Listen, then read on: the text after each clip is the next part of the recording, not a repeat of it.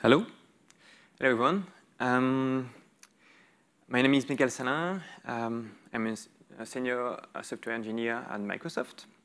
And I'm also the maintainer of Landlock, which is a new Linux security module which was in mainline, which was introduced in mainline last year, in the 5.13 kernel. And this talk is about the updates since then, and which is mostly about some improvement on the file access control types and some ongoing work for the support networking access control types. Okay. So also some important news, which is not directly related to the kernel, but which are important, useful for everyone, is that Landlock is now enabled by default in some Linux distros. So, for example, Ubuntu, Fedora, Arch Linux, Alpine Linux, Gen 2, which use the Fedora configuration, and others are ongoing. For example, the Chrome OS is working on supporting Landlock 2. So just to understand a bit, so at first, Landlock was a minimum viable product. So the upstream version, which was ported in a 5.13 kernel, only contained a subset of what Landlock could do. And well, it was required for, of course, to minimize the code, to minimize the review, to minimize the computation, to minimize the tests, which are all, well, already important enough. And yeah, so over the time, Landlock is kind of a journey. And yeah, it is an incremental development. So one of the features I just try to explain is some limitations that that are still there, and how we can lift them. And in the second part, yeah, I will talk about ongoing work to support network access control. But first, let's recap a bit what is sandboxing. Maybe not everyone is on the same page. So sandboxing, especially security sandboxing, is a security approach to isolate software components. So you can imagine a component might be either an application, a container, or a set of processes from the rest of the system. So nowadays we know what isolation means, lockdown, stuff like that. But concerning application processes, we should keep in mind that even trusted application, trusted process, can become malicious over time. So that's a really important point. Even if you're a developer of your application, you control it, and the user may trust you and trust your application, because of bugs exploited by attackers, it may change its behavior and become malicious. That's why there is sandboxing. And the two main properties of sandboxing are, to follow the least privilege principle, which is to not require more privileges to drop access that you already have. So in a nutshell, to not use set_id binaries.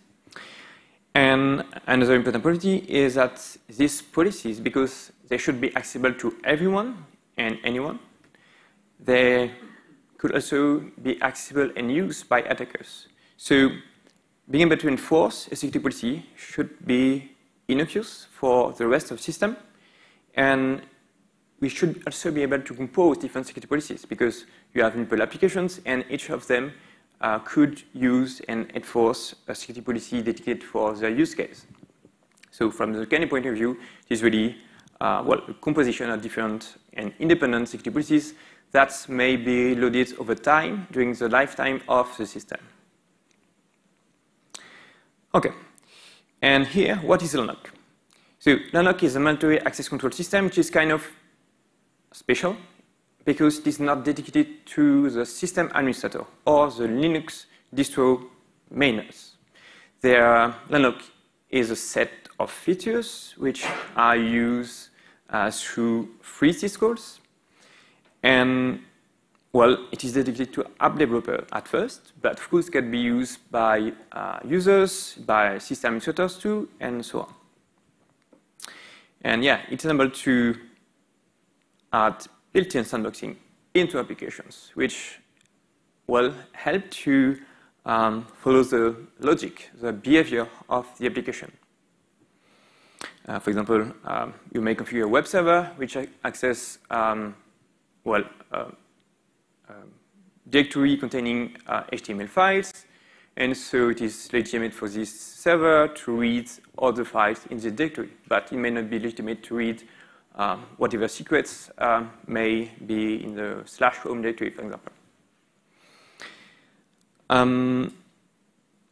Yeah, and another important point is that so it can be used for sandboxing your own application, but we should also consider trusted, third-party components. So this might include libraries, but also services that may or may not be as trusted as your own developments. So yeah, we have some solution for to secure supply chain, but sandboxing is also another layer of security. Let's go for the first part of the talk. Lifting the file reparenting limits. So this is mostly about the rename and the link syscalls. Initial rename is to be able to move a file and link to create new paths pointing to the same content. Initially, the file system access control types which were supported by Landlock were mainly to control execution, read, write to a files, to be able to list a directory, or remove some files from it, and to create files according to that type. For example, to be able to create a regular file, name pipes, and stuff like that. So to be able to enforce a security policy for an unprivileged ecosystem, we need to be able to identify file hierarchies. And that was the first challenge, because we cannot rely on extended attributes on file. We may not be able to rely on paths, because, a sandbox process may be executing in a specific namespace, so it may not be aware of the full absolute path of specific hierarchy. And yeah, so it may not be able to write to a file or to a file system. So that's the reason why Landlock uses a kind of an ephemeral inode tagging. So on the fly, an application wishing to sandbox itself can identify a set of files, a set of inodes, in fact, and put some restrictions on them. Or, to be more correct, some exceptions. And yeah, so we also should keep in mind that there's multiple independent security policies running on the same system. So each of them may identify the same file hierarchies, and you should be able to, identify these hierarchies, but for this specific set of processes.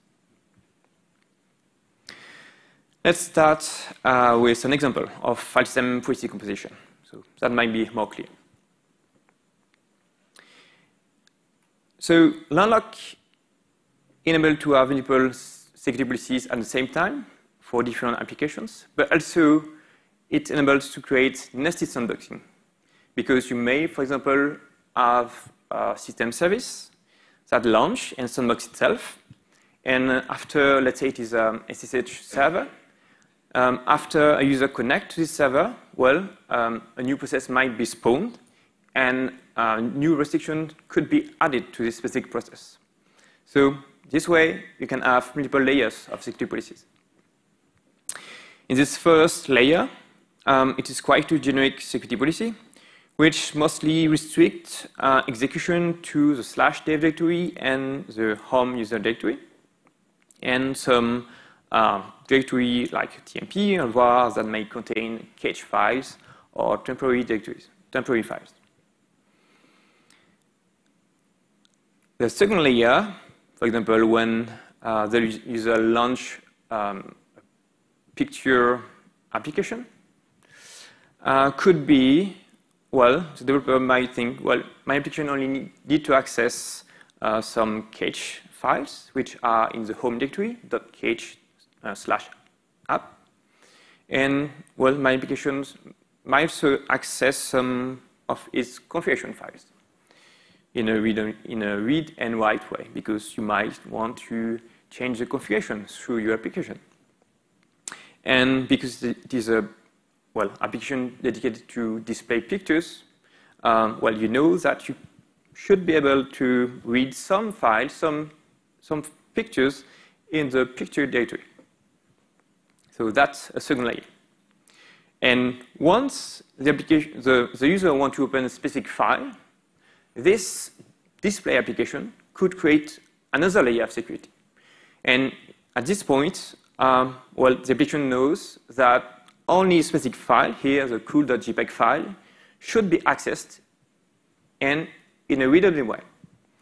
But the cache directory might also be useful, well, to store some parsing of this picture. But the configuration might not be required, and other accesses to the files, same. So here we have 3 layers, and now let's see how the kernels identify if an access request is legitimate or not. At first, it looks for, well, the target file, which is in this case the cool.jpg file. So the third layer allowed to access this file in a read way. Okay? Then it is okay for the first layer, but there's still 2 layers remaining. So the kernel continues to pass to the parent directory, which is here the pictures directory. And the thing is, well, the second layer allowed this directory to be read, so it's okay. And there's a check. And at the third check, well, going to the parent directory again, the kernel, well, found that the home directory is in fact allowed to be read to.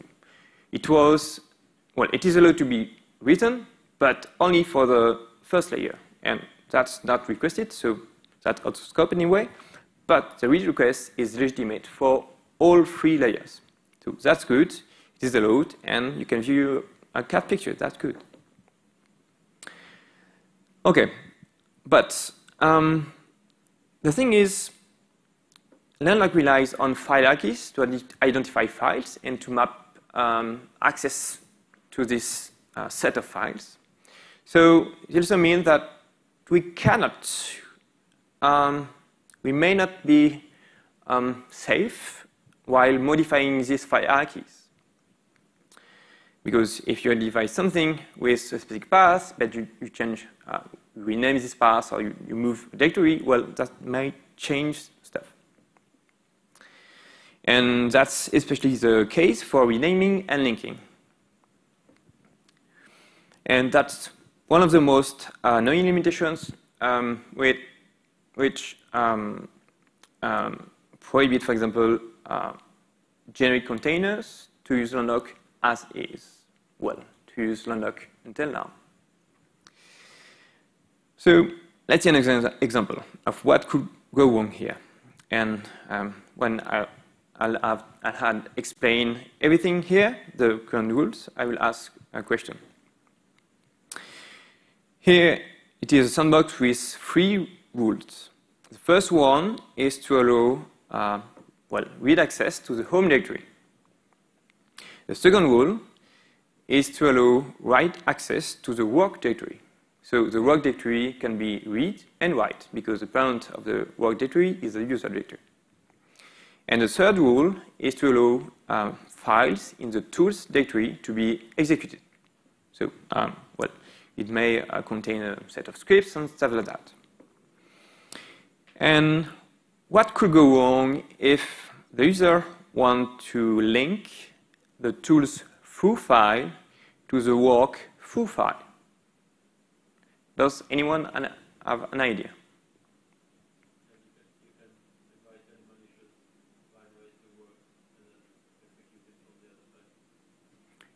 Could you please?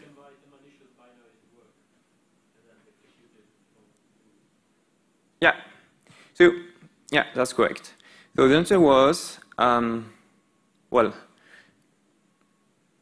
in a nutshell, it is a way to gain more privileges. So it's kind of a privilege escalation. So accessing the full files through the tools directory only allow execution and read. Okay.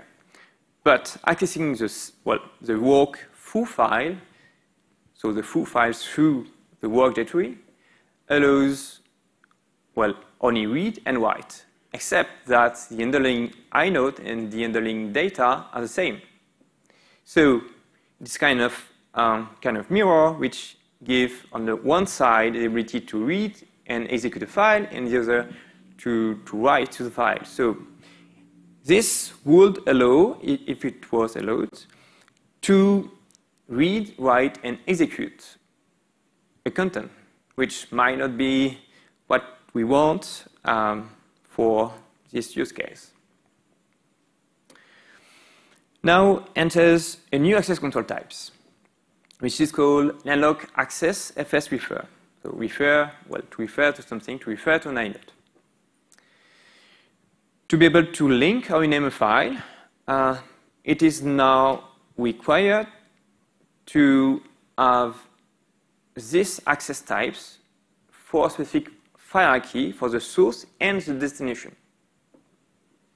But it is not enough. To be able to link or rename a file, well, of course, you should be allowed to write to the destination directory and potentially to remove some file from the source directory in the case of the rename. And last but not least, well, we need to be sure that this will not lead to a kind of privilege escalation. So the kernel checks that the destination directory will not give more access right to the file which are already allowed on the source directory. Okay, so let's get quite the same rule sets and see how we could allow this workflow.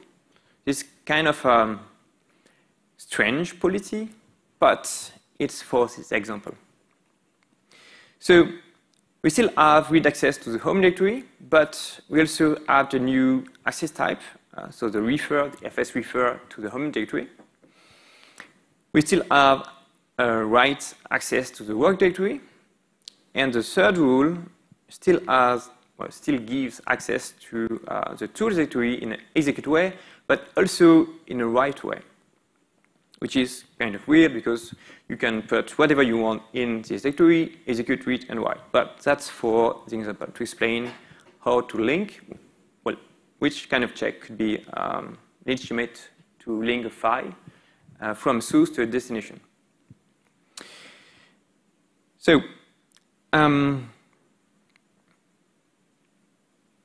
yeah, here we can see that the tools through file inherit the read, execute, and write access, and the work through file only inherit the read and write accesses. So these are subsets of the source, the allowed source files. Now, how does this work from the kernel point of view?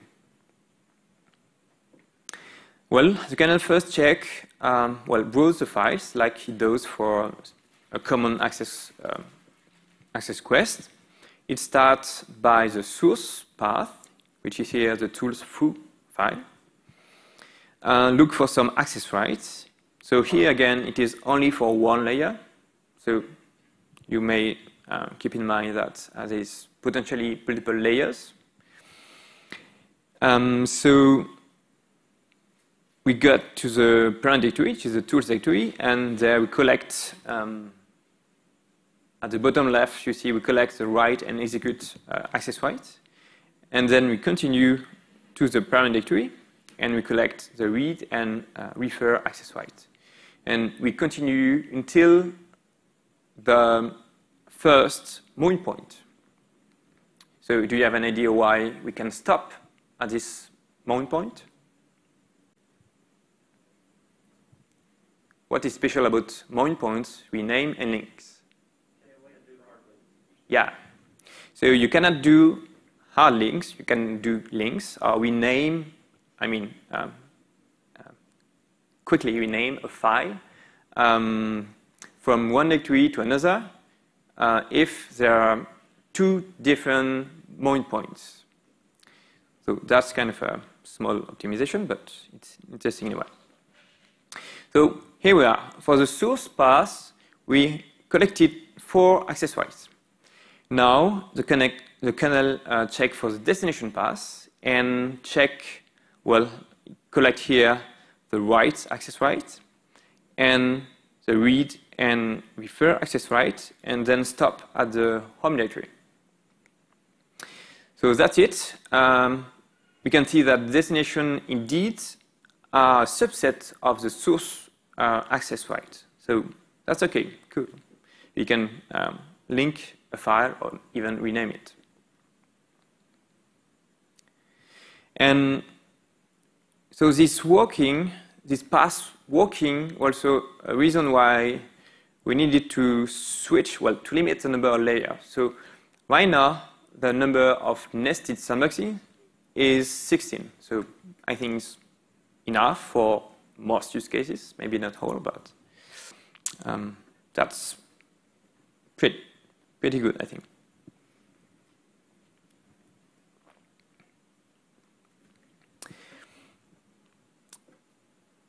Yeah, so again, we need to take into account that this kind of password also collects all the access rights for all the 16 maximum layers.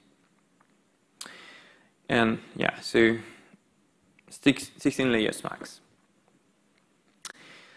One other thing to keep in mind is that when you rename a file, you may get an EAccess error code, which is when the permission is denied, or an xdev error code, which is when you want to link a file from one point to another one, which is denied by the kernel.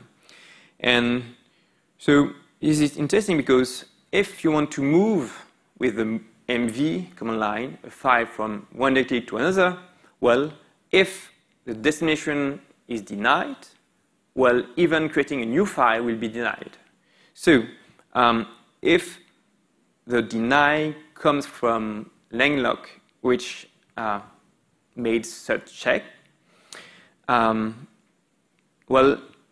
it return an xdev error code. In the case of creating a new file will be allowed, and removing the source file will be also allowed. We'll see an example just after. And so we also introduce a new ABI version, which is version specific to Landlock. So Landlock enables user space to get some information, which is important to enforce best security approach. So this works simply by calling a syscall here, so the Landlock create toolset with a specific flag, Landlock create toolset version. So this way you can, application can get and understand the features which are supported by the running kernel. And yeah, so it's again required because we are in a sandbox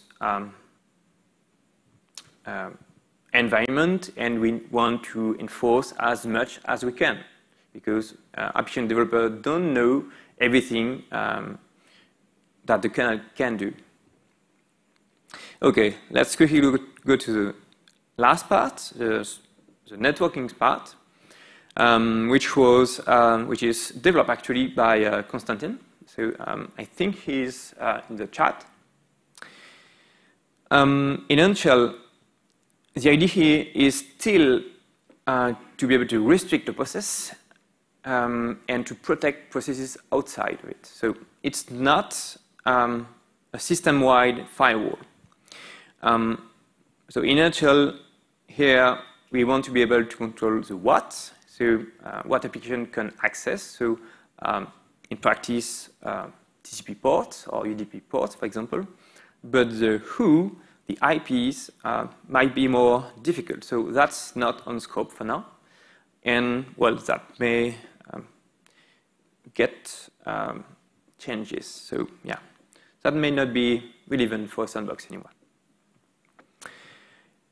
So, this in review. A sixth version was sent some days ago. And in a nutshell, there's two new access rights, the TCP connect and the TCP bind. So you can create a rule with this access type and also add a port. So to access, to connect to a specific port or to bind to a specific port. Okay, so there's some questions which aren't solved yet. But if you have any idea or wishes, we can discuss about that. So here's a list of some questions that might come later. Okay, let's switch to the demo.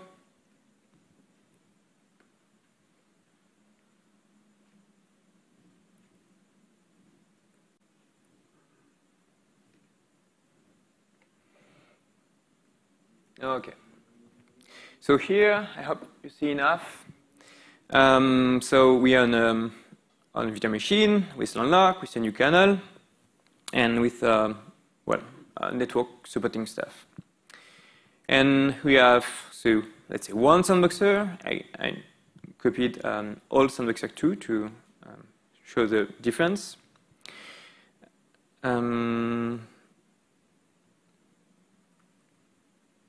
Okay, so here I will launch a shell, bash, with the initial version of Landlock, so without the fs refer access right.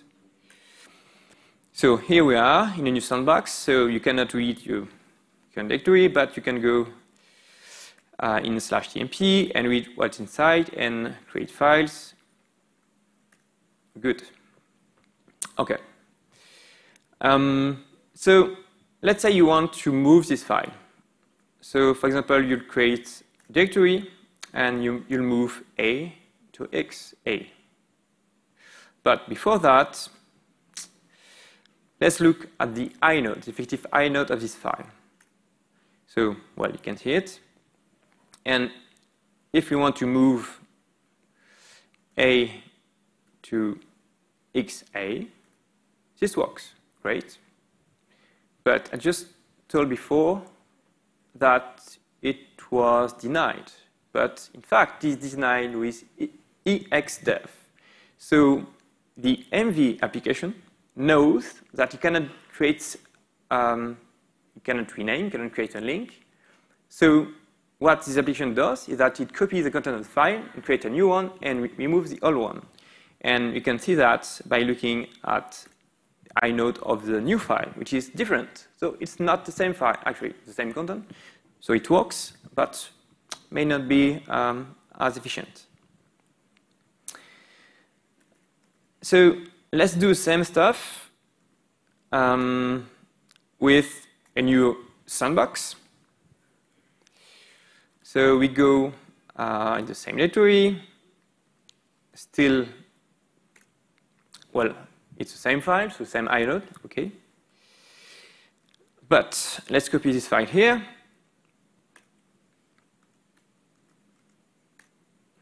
And now you can see that it is indeed the same inode. So it's not a magic trick. It's really the same file which was renamed properly.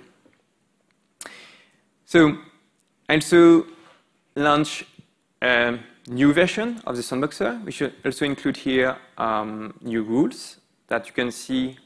There's LL TCP bind and LL TCP connect. So this means that this new sandbox shell can only bind to the port 2000 and only connect to the port 3000. So we can check that quickly. if you want to connect, let's say, I listen here to port 2000. So at the top, I'm outside the sandbox, and at the bottom, I'm in the sandbox. So if I want to connect to this port, it is denied because it is only allowed to bind on this port, not to connect on it. So yeah, that's the other port. So let's listen to this port. Now this works. And well, we can do the same if you want to bind to something. So here, this port will work.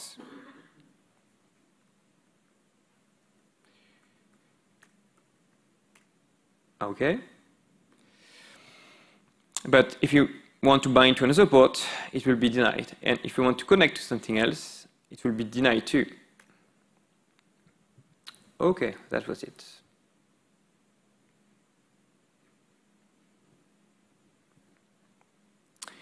So what's next? Really quickly, the roadmap is, well, here in short time to add new audit features to be able to easily debug, well, your sandbox. To also add new access control types, so for networking and process signaling, and to improve performance, which will be good too, of course. In the medium term, well, it is, again, to extend what already exists. And some use case may be to be able to follow a deny listing approach. So, for example, to allow every access except your .ssh directory. Okay, that was it. It was a bit more long, but I hope you understood, and yeah, it was interesting for you. Do you have any question? For the networking stuff or something else? Great. Yeah, one question. Do you have an example of what the networking API would look like? If we want to make use of that in an application? What the networking? Yes. So like you showed an example of how we can check the version number of Landlock.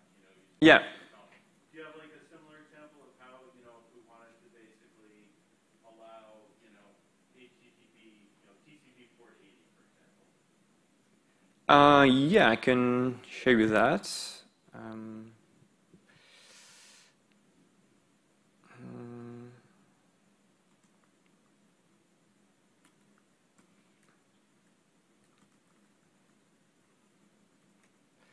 So in a nutshell, oh, don't see that.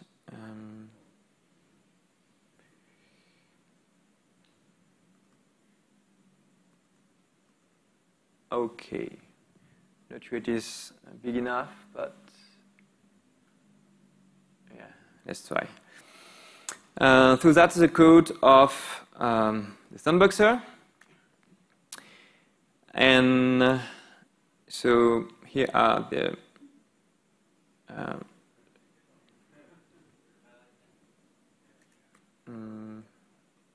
okay, like so. In a nutshell, we create a rule set here. So, okay. At the middle, you can see there's a rule set with handled access FS and handled access NAT. So both of these fields contain a set of flags. So, for example, here, all these flags for file system controls. Not very clear, but you can find it well on the kernel source code. And then we populate this set of handled access rights. And in this case, well, it's well, the rule set get populated, and yeah. So the network part is here. You create a Landlock net service ATTR structure and set which action are allowed. This part gets populated later. And a field which contains the port, which is allowed in this case. So either for TCP connect or TCP bind. And once it's set, well, you add a rule. With the Landlock add rule syscall, the rule set, which was created before, and you specify it is net service that you want to add. Well, it is a type of the rule. And then, well, the definition of this service, which is the action and the port. So, yeah, that's maybe not the best example, but yeah, feel free to look at the source code. I mean, the sample source code.